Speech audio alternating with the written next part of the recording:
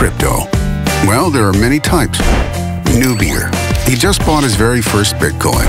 Look at the hope shining from his eyes. He doesn't yet know what lies ahead. Miner, the eighth dwarf, banished by Snow White to remote regions with cheap electricity to get us new coins. Funner, not the most pleasant type. And this is the blogger. He brags endlessly about how well his crypto is doing. Doesn't mention that he bought it with his parents' money.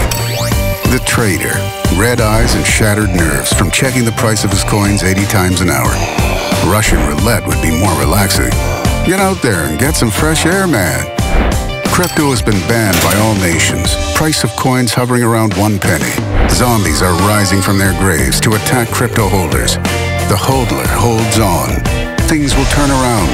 A true hodler does not sell their coin. The youngster, impervious to the volatility of the market, trusts in fate and Father Christmas to make all things right. Hedonister, all his life is pleasure, and crypto is the greatest pleasure of them all. Pyramider, this acrobat loves to build castles, pyramids in the sky. Samuraier,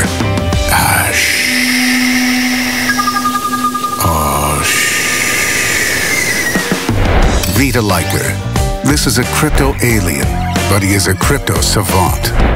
Mediumer, Mediumer thinks that he knows how the market will move in the future. And Mediumer is always right, exactly half the time.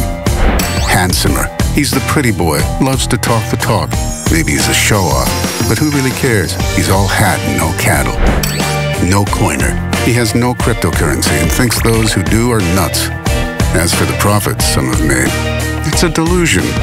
Cointelegraph, source of light and truth for crypto owners of every kind. What kind are you?